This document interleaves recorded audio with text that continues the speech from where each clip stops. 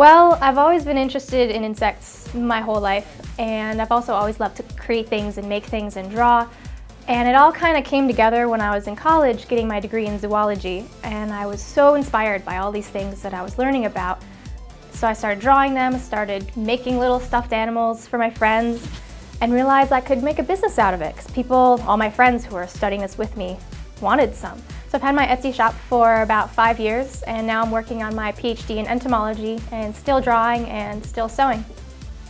One of the reasons I got into this was the inspiration of all these amazing animals out there that you don't normally see unless you really look for them or see them under a microscope. And I realized also that any representations you'd see in like a gift shop or in artwork, they're usually wrong. They usually have the wrong number of legs or the wrong coloration or body parts stuck where they shouldn't be. And I really wanted to provide toys and artwork for people who are kind of sticklers for correct anatomy like I am when it comes to the number of legs on a centipede, on Cedric for example.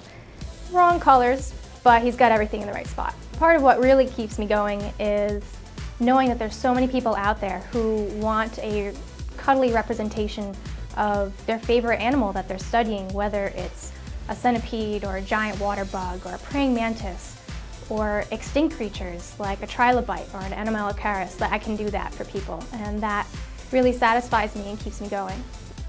I would like to just keep doing what I'm doing. I like to do things myself with my own two hands. I can't see myself ever selling patterns or going to a big company and having my designs made. I really like to have that connection with people, to keep drawing and to keep being inspired. So I sell on Etsy, and my Etsy name is Weird Bug Lady. You can also go to weirdbuglady.com. I also have a blog where I talk about my research and some of my sewing, which is caterpillarblog.com.